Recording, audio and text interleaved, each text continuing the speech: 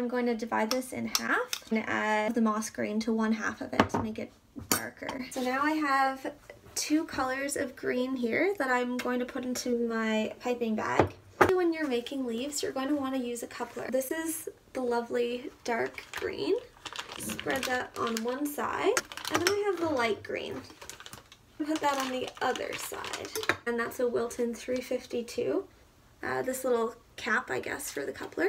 So you just screw it on, and now you just pop this in, making sure the tip of the bag is in the coupler. We have our parchment paper squares. You're going to want a bit of frosting on your wine glass or flower nail. Your parchment paper is going to curl. Put it the curly side down so that it can't really get in your way. If you think about this like a little mouth, that is sideways, that is up and down. You want it to be up and down the tall way.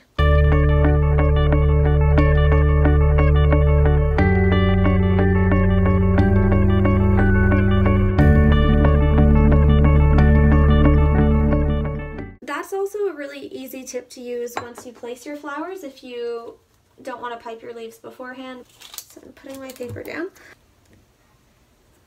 and you can just shake, shake, shake, and then bring it around. So these are for bigger leaves.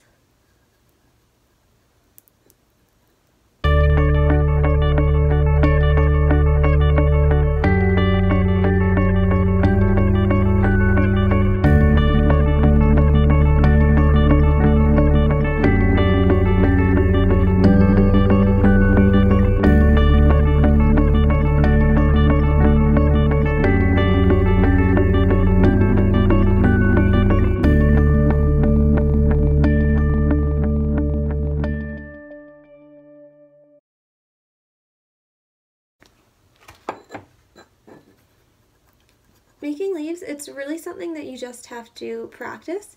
If you get yourself the right tip, that's really all you need, and then you just kind of go for it and figure out what works for you, what you like to do. If you do little micro movements of your hand, that's going to get you lovely little ruffled edges, and it looks a lot more natural. I've also discovered you can do kind of like a fern frond with this. So giving myself a base and then run right around it.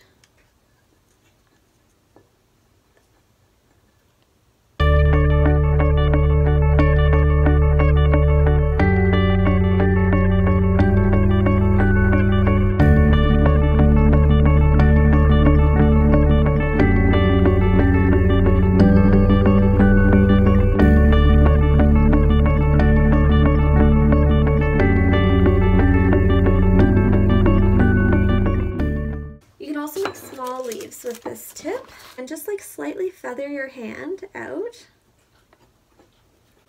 you get these cute little ones.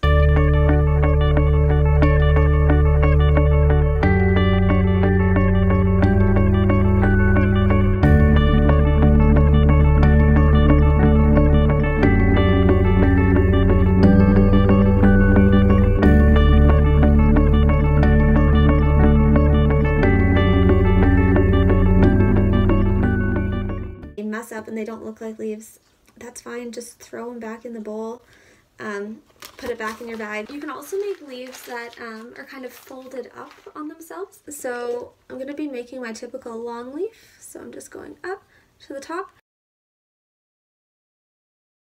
I'm just going to angle it upwards a little.